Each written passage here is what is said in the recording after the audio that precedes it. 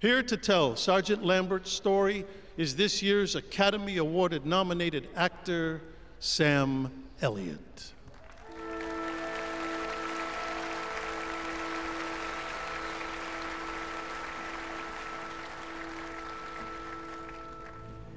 We were headed to Omaha Beach, and I was glad. After all the fighting in Africa and Sicily, I just wanted to get this war over with. It was daylight on the 6th. I went up on deck and found my brother Bill there. We talked about our chances and what our parents would think. About 6 a.m., the signal came to go to stations. My brother and I promised whoever survived would take care of the other's family. And we shook hands and went our separate ways. I climbed down the nets and got into the Higgins boat with my unit. On the way in, we could hear the battleships firing and see the big shells landing ahead of us. Guys were getting sick and vomiting from the choppy water and the diesel fumes. As we got in closer, the Germans had a bird's eye view of us coming in. We picked up machine gun fire. The bullets clanged against the metal ramp of the boat like hail. Then the big 88s on the hill opened up. Every time a shell whistled overhead, all you could hear was the sound of a banshee screaming. Boats around us were burning. I saw men on fire. Even their shoes were on fire. Dead and wounded were floating in the water. We had orders not to stop and pick anyone up. I told my men, when the ramp drops, hit the water hard and keep as low as you can to dodge the bullets. We sank up over our heads.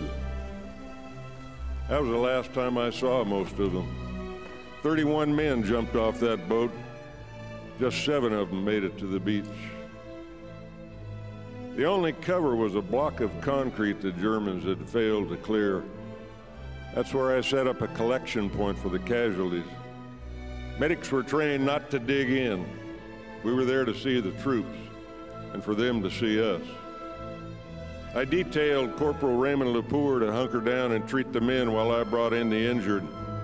Ray and I had been together since '39. I knew I could count on him. It was total confusion. Shells exploding, boats blowing up, people yelling because they couldn't hear anything, machine gun bullets hitting the water all around you, the roar of the boats coming in. It's like you're all alone in a world of 1 million people because you're concentrating on what you have to do. Hadn't gone far when I felt a bullet go through my right arm. I just kept going. I was thinking of only one thing, getting to the men who needed me. There was a soldier laying right on the edge of the water. One arm was almost shot off.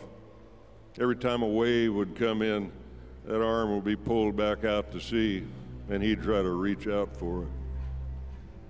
The first thing you're supposed to do is keep a wounded man from going into shock. But he was too far gone. Nothing I could do for him. He died in my arms. I was on my way to treat another soldier when a piece of shrapnel the size of my hand tore a hole in my left thigh. I put a tourniquet on it, gave myself a shot of morphine, and went back to work. You did the job you were trained to do. If you didn't, you died. I could feel my right arm going numb from the first bullet. Saw a guy struggling in chest-deep water. Grabbed him with my good arm just as a Higgins boat rolled in and dropped its ramp. The ramp hit me right in the back, crushed 2 vertebrae, and pushed us both to the bottom. That's when I started talking to the one guy I knew could help me. I said, God, I've asked you many times, but just give me another chance. Let me save one more person. And for some reason, that boat raised its ramp and backed out. Somehow I managed to drag his boat to safety. I told Corporal Lepore he'd have to take my place. He stood up, and then he just collapsed against my shoulder. His helmet fell off, and I saw the hole right in the center. Everything went black after that. The next thing I knew, I was on a boat going back to England. A Navy doctor looked at my dog tags and he told me, "We have another Lambert here." My brother's Bill's stretcher was put right next to mine on the dock at Weymouth. He'd been on the beach with G Company. We went to the hospital in the same ambulance. When I woke up, he was on the cot next to me. He looked over and said, "What are you doing here?" "Same thing you are," I told him. And he said, "Oh God, now what's Mother gonna think?" We both made it out okay. Bill lived to be 92. People who have never been in a war should understand what soldiers give up. The guys we left on Omaha Beach never had a chance to live the lives they've dreamed of. Day hasn't gone by when I haven't prayed for the men we lost and their families.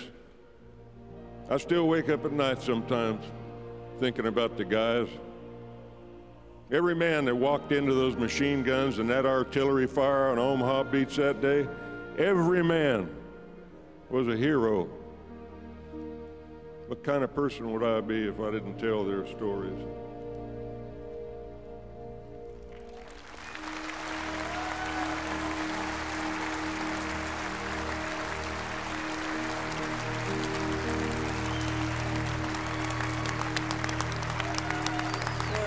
Such an honor, sir, to tell your story. God bless you.